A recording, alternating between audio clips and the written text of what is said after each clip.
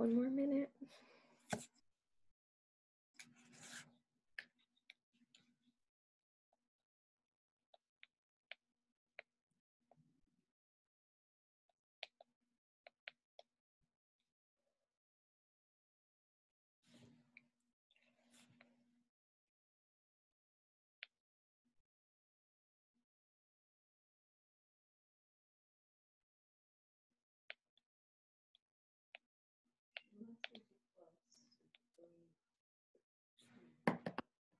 Okay.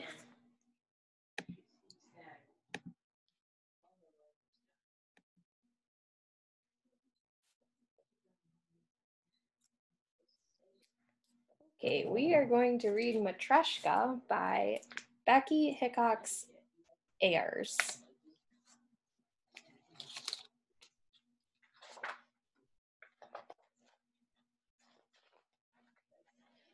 Many years ago, in the forests of Russia, lived an old man with his granddaughter, Kata.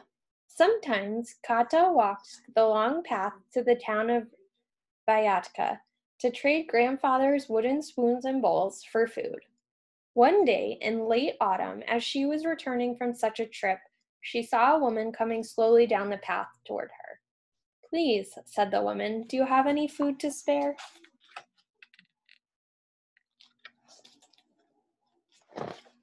When Kata gave her a loaf of bread and a piece of cheese, the woman handed her something in return. "Here," she said, "take this little wooden doll. I carved and painted her myself. Her name is Matreshka."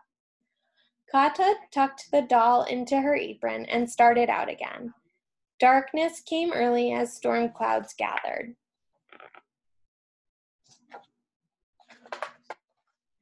Large snowflakes began sifting through the canopy of fur, and soon the ground was covered and the air thick. For several hours she struggled on as the wind grew wilder and colder, until at last she saw a faint light flickering through the trees. With the last of her strength, she forced her near-frozen feet to carry her closer. It was a house, the strangest house she had ever seen. It stood on giant chicken legs and was surrounded by a high wooden fence. She stumbled through the open gate and knocked at the door. A tall, thin woman opened it. "Come in, child," she exclaimed as she pulled Kata into the kitchen with her long, bony fingers. "It is a lucky thing that you happened upon Baba Yaga's house. I am the only one who lives in this part of the forest. Warm yourself by the stove and drink some tea while I build a fire in the guest room." As soon as the woman left, Kata heard a muffled little voice. "Let me out," it said. She looked about but saw no one. "Let me out," the voice insisted again. Finally, she realized that the voice came from her pocket. It was the wooden doll. Kata lifted Matreshka from her apron, and the doll hopped close to the fire, holding out her tiny hands to the warmth.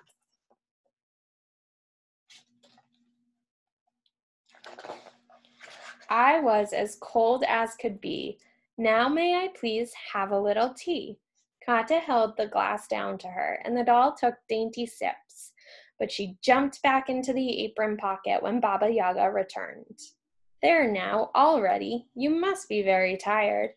Let me show you to your room." The old woman led Kata up the stairs and down several long halls to a small room where she fell into an exhausted sleep. When the bright sun woke her, Kata hurried to the door of her room to be on her way, but it wouldn't open.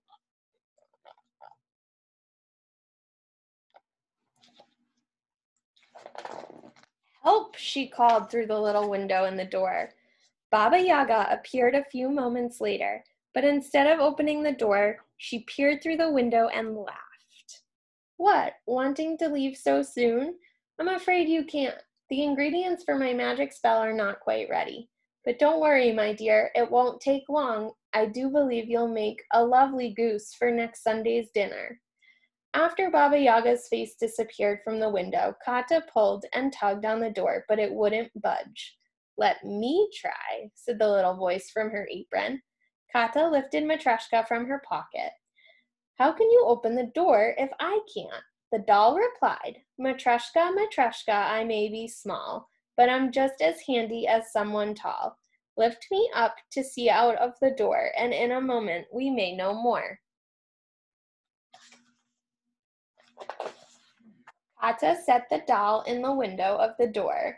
Matreshka leaned out, then hopped about in excitement. Ha! There is a latch holding the key. If I could reach it, I'd set us free. Here, said Kata, I'll tie my scarf around you and lower you down.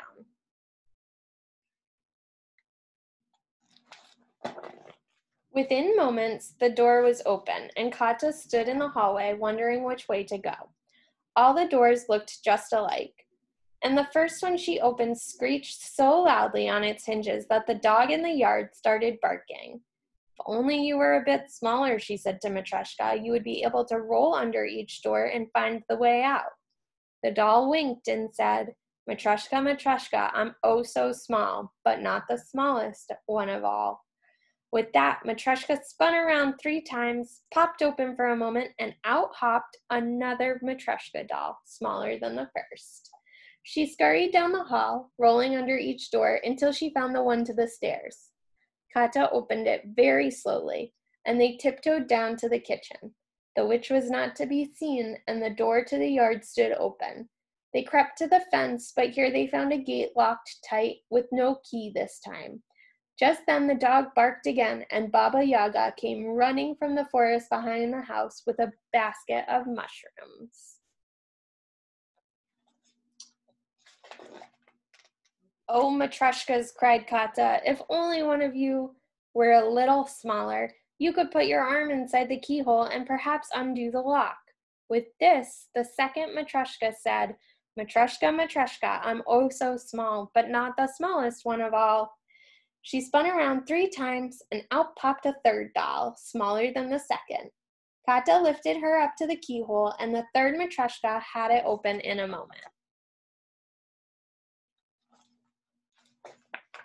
Kata scooped up the 3 dolls and ran into the woods, but the witch was soon close enough to cast a binding spell that made it impossible for Kata to run any further.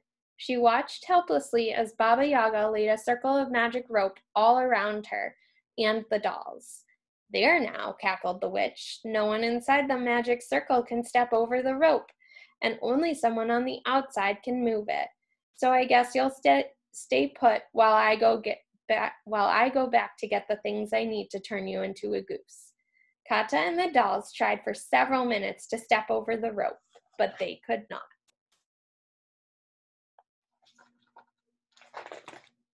Oh, Matreshkas, sighed Kata, if only one of you were a little smaller, you could climb down this mouse hole and find a way to the other side. The third Matreshka clapped her tiny hands and said, Matreshka, Matreshka, I'm oh so small, but not the smallest one of all. She spun around, opened up, and out hopped an even smaller doll. This fourth Matreshka crawled into the hole.